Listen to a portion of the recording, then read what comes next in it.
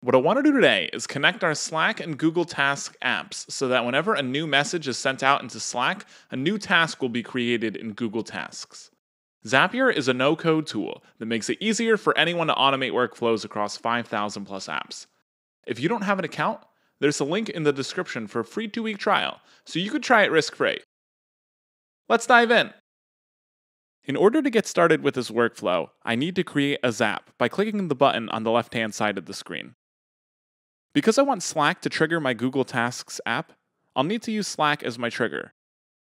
I can find the app by typing it into the search bar and clicking below. Setting this as the trigger means that anytime Slack sees a new message is sent out into our selected Slack channel, it's going to run this workflow. The trigger screen will then pop up.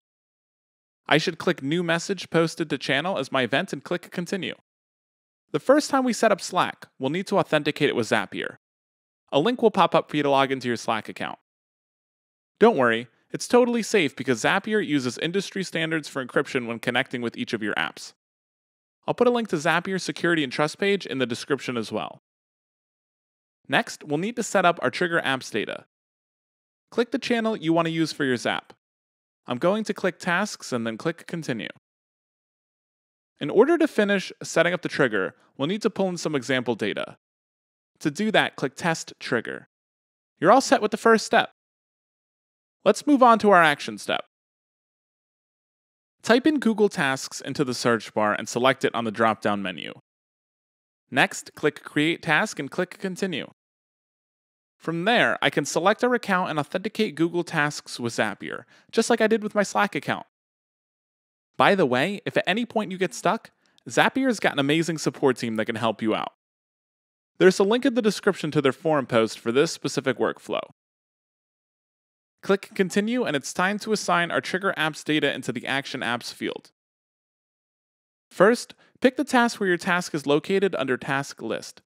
I'm going to click My Tasks. Next, under the title screen, I'm going to type in a custom message. I'll click Username and then I'll type Request. Under the Notes section, I'll click Text and click Continue. Click Test Action, and I should be all set. Yep, there it is. This is ready to turn on. Now, anytime a new message is sent out into Slack, a new task will be created in our selected Google Tasks. I hope this was a helpful demo. Zapier can do so much more with these two apps and thousands of others. Check Zapier out. There's a free trial. Click the link in the description.